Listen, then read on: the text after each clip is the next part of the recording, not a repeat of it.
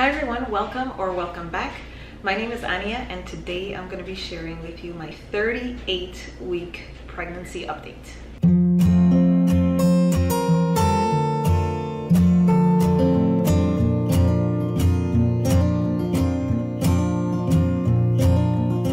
So before we get started, I wanted to let you know that I think I got bitten by a mosquito right here above my eyebrow, which is why it's so red right now, but don't mind it. Let's move on.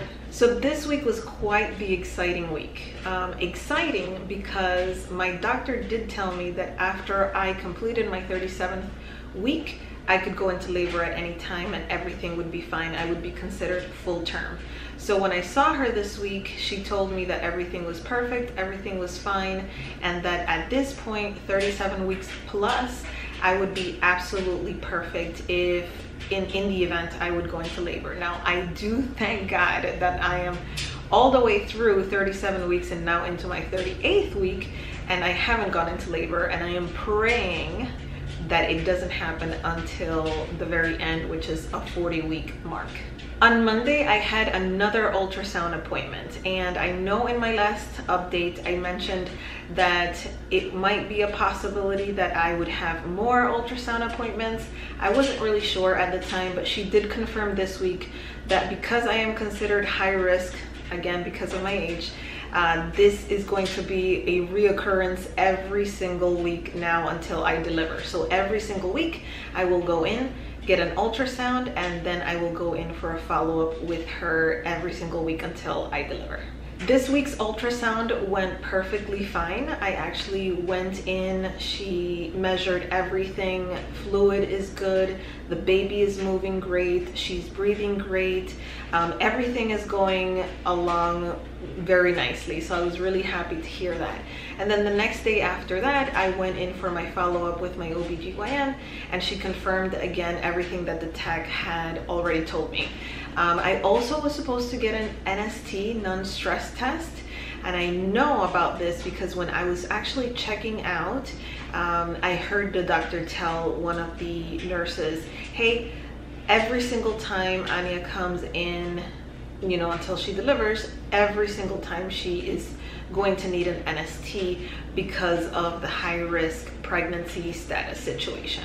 So I didn't get it this time around. I don't think it was planned that way. I think it was an error, but everything has been going nicely and the doctor didn't seem concerned, so it wasn't an issue to not have it done this week. Now, my blood pressure has remained the same, so I am at no risk for preeclampsia. It's actually at, well, the day that I went into the doctor was at 100/60, which is normal for me. My weight, I am now at 156.8. I have officially passed the amount that I weighed when I was pregnant with Sebastian. And again, with Sebastian, I actually delivered at 138. With Sebastian, I delivered at 38 weeks and 3 days. That's where the 138 came from. But yeah, I was within the 155 range when I delivered him. Definitely this baby girl is coming, I feel like, a little bit bigger for sure. Another exciting thing that happened this week is that we got our pregnancy pictures taken, and it was kind of like my pregnancy shoot slash a family picture day type of thing. I really liked it, especially because we used the same person that we got when we originally got the first pictures when I was pregnant with Sebastian. And so I told him that I wanted to recreate a bunch of the pictures that we had taken with him. When I say a bunch, I mean we got a total of 20 pictures the first time around. So out of those, maybe 5 or 6 were repeat pictures that we took, kind of imitating what we had done the first time with, which I haven't gotten the pictures yet. I'm dying to get those pictures back, but I think it's going to be a really cool thing to like compare side by side, you know, both pregnancies, which is gonna be, I don't know, I think it's gonna be cool. So definitely my energy has been dwindling throughout the week, but I have not had the opportunity to let that get in the way of me getting things done because there is so much to do. Work has been super busy, so I've been pouring everything I've got into that as well, and then also getting my stuff ready here for the baby. Let me tell you, last night, which of course was before I turned 38 weeks, because today I turned 38 weeks. Last night I thought that was it. I started feeling really deep pain in my lower back, which is exactly what I started to feel the last time around when I started to go into delivery mode with Sebastian. And I told my husband, oh my goodness, like, you know, her clothes were in the washer at that moment. Like, they weren't even dry. I was trying to get things done, but I wasn't anywhere near where I felt I needed to be to actually be able to just jump in the car and go to the hospital. So I was a little bit freaking out, and I thought, well, maybe I should just go to sleep, try to rest, and see if that will help, and then kick it off full force tomorrow morning. I do think that was the case because I woke up this morning feeling a lot better. I don't feel and have not felt the lower back pain all day today. So I think that's a really, really good sign. I really don't think that she's going to come any earlier than 39 weeks. I would be very surprised if this was my last pregnancy update, honestly. So this morning I woke up, I was able to do all of the things that I couldn't get to last night because I just called it a night after I started feeling those pains. And I feel like we're in pretty good shape now. So all of her clothes are washed and dried, folded, put away. I washed everything to do with the bedding. Santiago has to put that together because we have a little bassinet that's gonna go into our room. So I'm going to dress that all up tonight. I need to actually get my hospital bag ready, but that will actually happen at the end of today for sure. And all of Sebastian's laundry is done. All of our laundry is done. Everything, you know, in terms of the upkeep right now is done. The other thing that we got to do this morning is go and do a big food haul. So I do feel like we're well stocked for a few weeks now, and I'm not gonna feel like, oh my goodness, I don't have anything here to feed Sebastian while I'm, you know, so tied up with breastfeeding and doing all of the things for the new baby. Because as you know, those first few weeks are so hectic. There's barely any sleep. There's just watching the baby, feeding, changing, making sure that everything's okay, the doctor's appointments, you know, all of that. Those 2 first weeks, maybe even into the first month, is kind of like marathon style. So I'm definitely happy to know that at least all of these things are now done and out of the way. So I'm in a different setup today because I usually film these updates in our bedroom, which is actually parallel to Sebastian's bedroom. Well, this week we actually did a change in his bedroom. We took away his crib because we're gonna be using that for the new baby. We didn't want him to, of course, feel like this change was happening suddenly because this new baby is here. So we wanted to do it beforehand. And we bought him a new mattress. It's super comfortable. It's very, very good.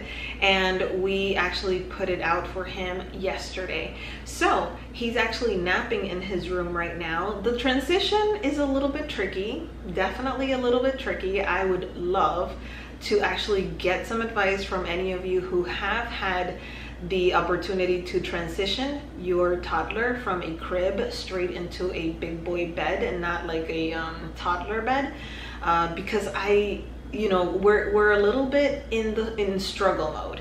He's doing great. He only cried one time over it, and then after that he's kind of been like, I don't know.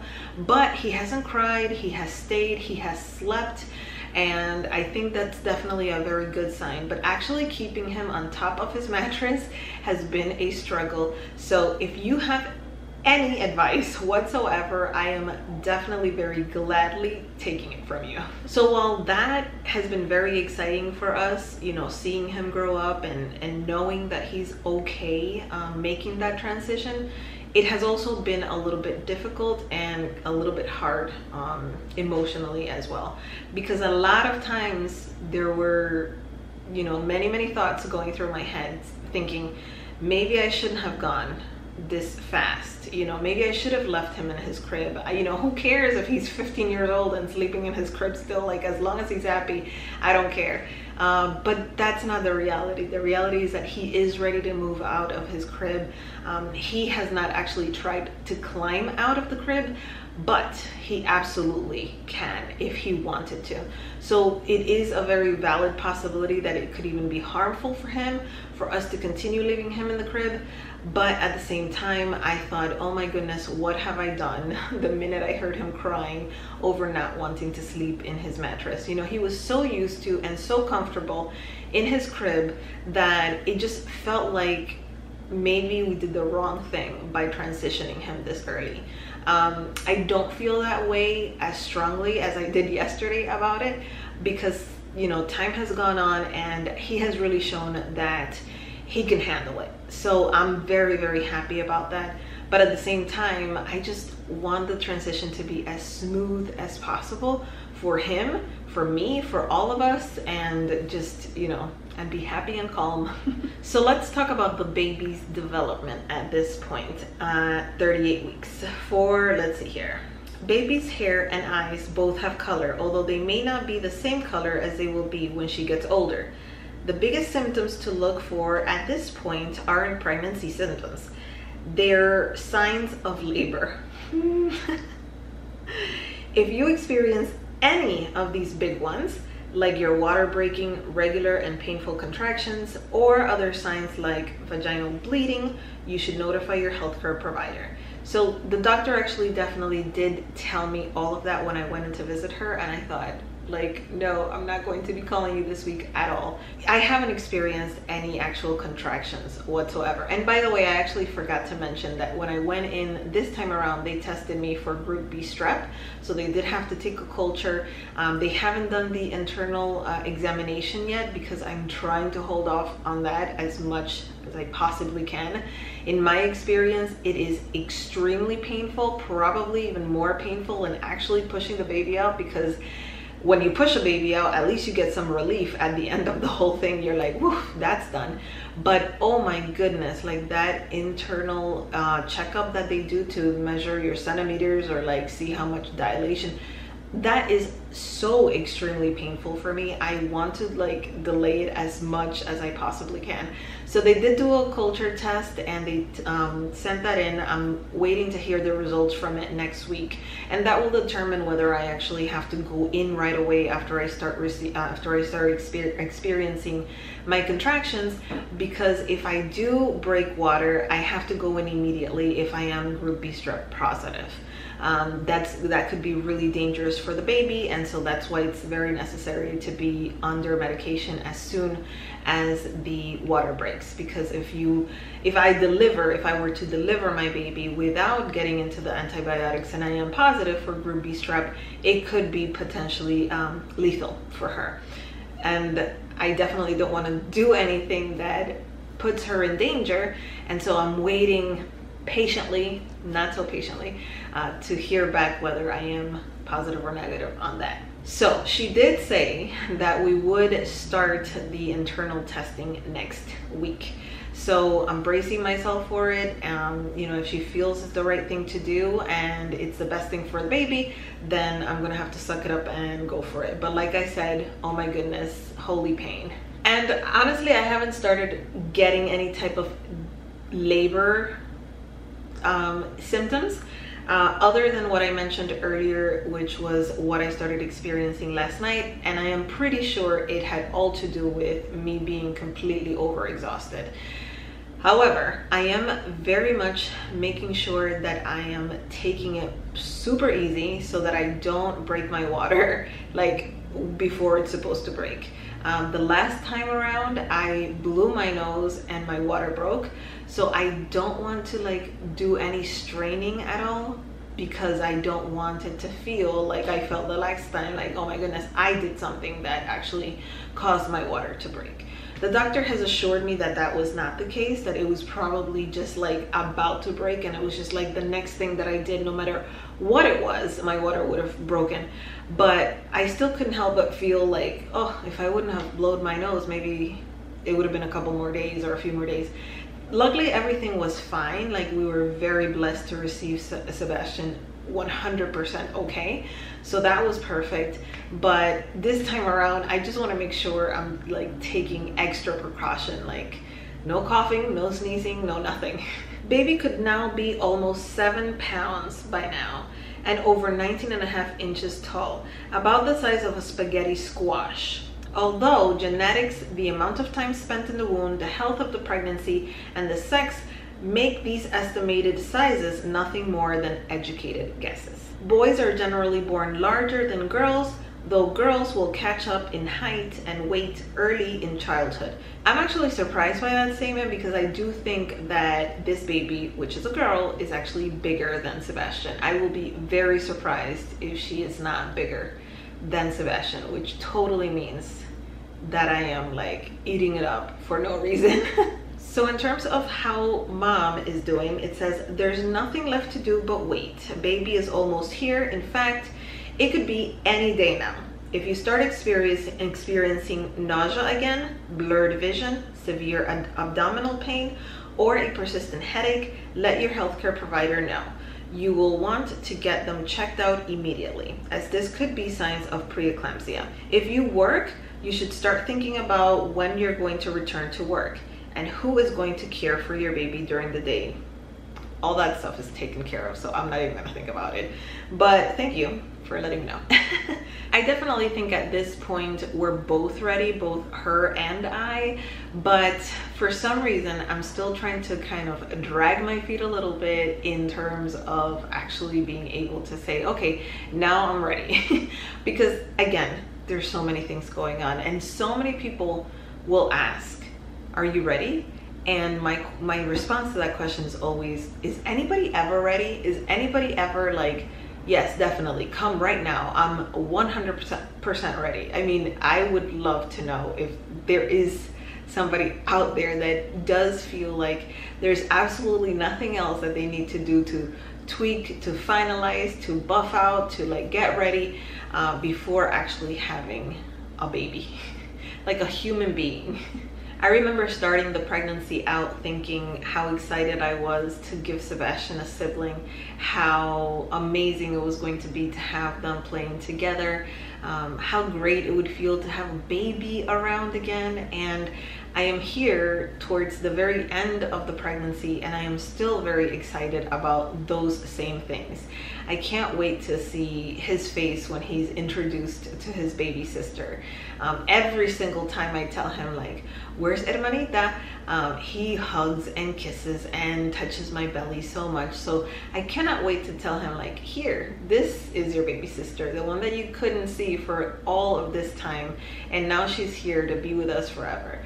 I think that's gonna be wonderful. I think it's gonna be amazing. And I think he's and they are gonna have a great time together. So that's it for my pregnancy update of 38 weeks. I cannot believe it, already here at this point. I will definitely be looking forward to making my 39-week pregnancy update, and I will catch you up on all of that then. If you are pregnant, I would love to hear about your symptoms and how you are doing and prepping for the new baby. So please leave your comment in the comment section below. I would love to start a conversation with you as well. Thank you so much for watching. Please subscribe if you have not already. Give this video a thumbs up and I will see you in my next video. Bye.